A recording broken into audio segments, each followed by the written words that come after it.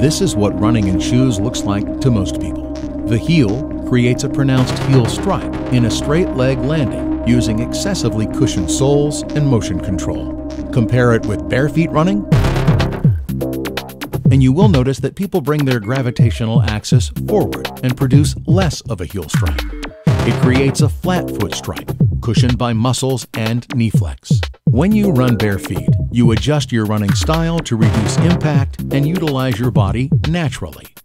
The running is also less bouncy. Clearly, the latter we've developed over millions of years to match who we are. Running shoes which go against this running style have been developed the past 30 years. From empiric academic research, we know that this has not had any positive reduction of running injuries. Now we produce shoes which help you mimic the movement of barefoot running, but still offer you sufficient protection.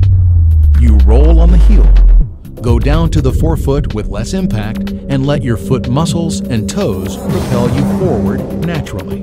It pushes more of the weight outside on the foot, which in turn is simply more natural. Seen from the side, the foot shows less and slower forefoot falling. With a flatter foot strike, you create a faster transition to a stable position. The flexibility of the shoe allows your foot to activate more muscles, and it results in an altogether more powerful push-off. When seen from the rear, the heel shows less and slower inwards falling. Looking at your overall posture, you place your foot more centered under your body whilst running.